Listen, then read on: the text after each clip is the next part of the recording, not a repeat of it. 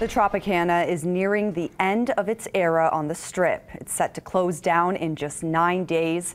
And now longtime employees are looking back at the Tropicana's 67 iconic years in hospitality and show business. You've got a mix of feelings. You've got people that have been here over 50 years.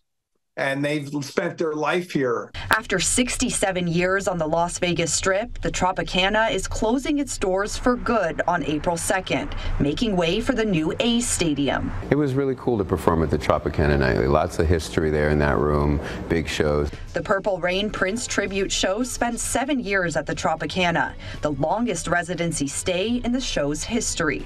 It was a good venue and a good move for us. While most of the entertainment shows like Purple Rain and Michael Jackson Live have already moved to other venues, many hotel staff still remain on property during the final week, now reflecting on decades of memories on this iconic corner. I wanted to work at a hotel that basically had some history to it. When I got here, I could sense that there was a family atmosphere here, and the people were very friendly. The people wanted to be a part of something. So I felt that right away and ended up staying here 10 years. Over the years, Paul Stefani has worked at several restaurants at the Tropicana, and he's proud to have been part of the property's rich history. You hear the stories from some of the workers, some of the casino floor workers who've been here through thick and thin. Stefani says the Culinary Union and the Tropicana have been supportive, holding job fairs and helping the staff with severance or relocation.